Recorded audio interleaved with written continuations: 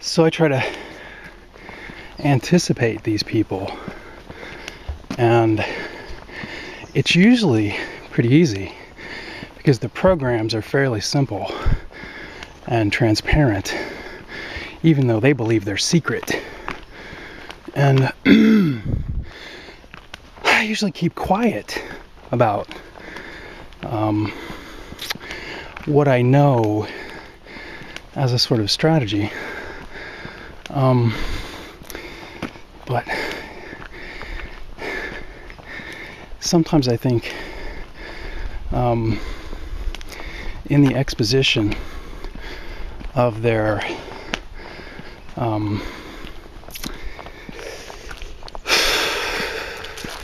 conspiracies,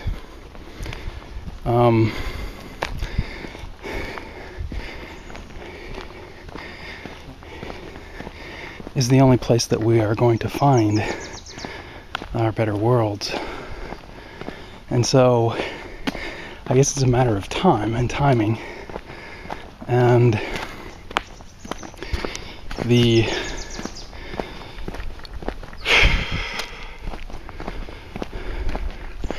misguided, I guess, will reap the harvest of that.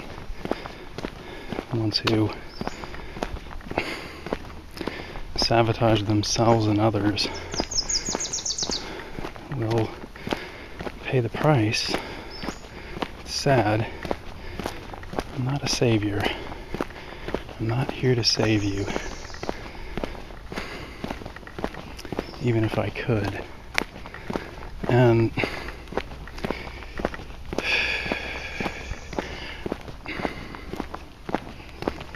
I'm going to go ahead and take a stab now. I'm going to post this one on the Kosabio Institute at this other mission. And I've met a few people recently, and I'll go ahead and forward this to you, who I think have a shot at understanding the mission, the sort of deeper mission of the Institute. And it relates to what I consider to be the most significant change in humanity in its evolution thus far. And if you look at humanity, there was the time when mankind learned how to make fire. He conquered the elements, basically, went through them. Earth, he made the club. He learned how to manipulate earth. He learned how to manipulate water with the hydroelectric power plant and the grist mills, and the sorts of things in the air. And then Tesla came along, and Tesla brought us the understanding of the way to manipulate prana. That's the best word for it. And the Hindus have all these words for energy and consciousness and stuff like that were sorted out in Sanskrit back before the Dark Ages, back when this higher light from the cosmos was present on Earth. And I think it highly ironic that quote-unquote Christ returned for a while, and the Christians were so busy looking for Jesus that they missed him. And I'm not going to go there, but the significant thing that has happened in the past 50 years is what we're commonly brainwashed into believing is space travel, and that is a misnomer.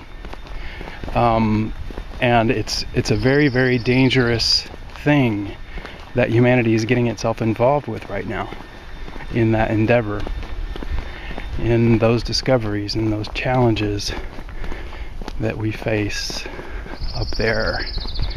And the civilization of Atlantis notwithstanding, there's a negotiation that has to take place with our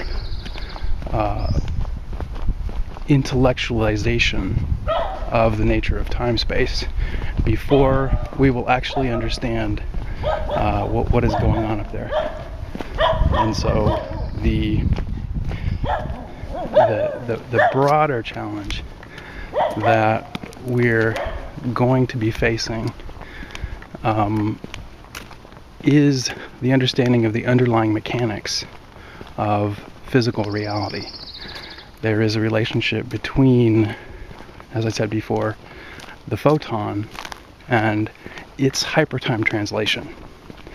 And its hypertime translation involves the space at a distance. And so there is this relationship that has been identified in quantum mechanics called the photon spin entanglement. And this was the big break from Newtonian mechanics. It's the underlying inspiration for all of the science that has gone on since the Michelson and Morley experiment. The Michelson interferometer really changed the way we look at light, and people started studying it. Einstein said it travels at a constant rate. That was a big revelation because it violates Newtonian mechanics in a big way. And so the camps of quantum mechanics spun out of that. Now, astrotometry resolves the photon spin entanglement probably. I haven't read Walter Russell's work, but from the nuggets of wisdom that he seems to be quoted on, it seems like he understood this, that the photon spin entanglement is, in astrotometry, understood to be the consequence of the hypersymmetry as the photon itself is translated through time. And so there's a translation that happens that requires both the source and the destination in order for the translation to take place, because there's an underlying carrier wave that bounces back and forth between the place where the photon is headed and the place where it arrives in the next moment. And that is the hypertime geometry of the photon's movement. Now, I could put a math on this. I could say the math. I'm not going to, because I'm not sure about it yet. I don't want to make that leap yet. But the implications of this are extraordinary on the nature of the relationship between the membrane that we think of as the ionosphere and the rest of space. Because the ionosphere has these photons in it. The ionosphere is a place where these things come together. It's what in fractal geometry you would call an escape. It's an escape. And so there's a place where the natural mathematical relationships between the past, present, and future, between those three concepts in time,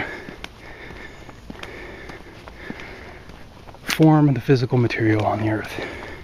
And so this is the underlying mechanism that we perceive as the Newtonian third law of cause and effect.